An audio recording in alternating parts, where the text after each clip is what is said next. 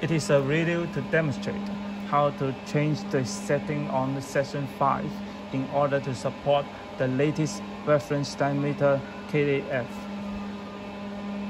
Using the programmable keypad, connect to the 6-pin connector of the generation feedback board. On the keypad displayed is the version number of the generation feedback board. It is the same as the sticker on this IC. In order to go to session 5, we have to start from session 1 by pressing the left hand key and the right hand key.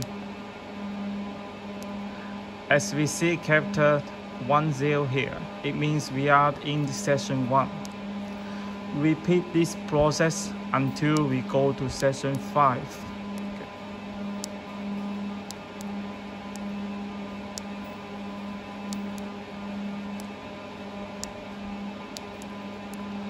We are now in session 5.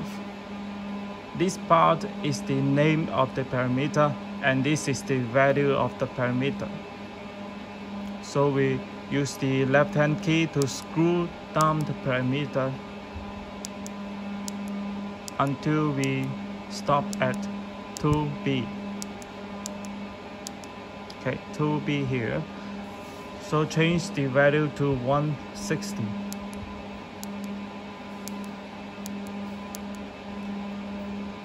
And then go to 1B. Okay. Change this value to 0.8.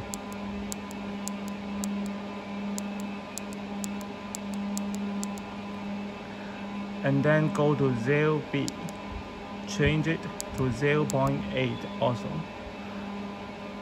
At the final step is to save the setting by pressing the left hand key and the right hand key hold for a few seconds.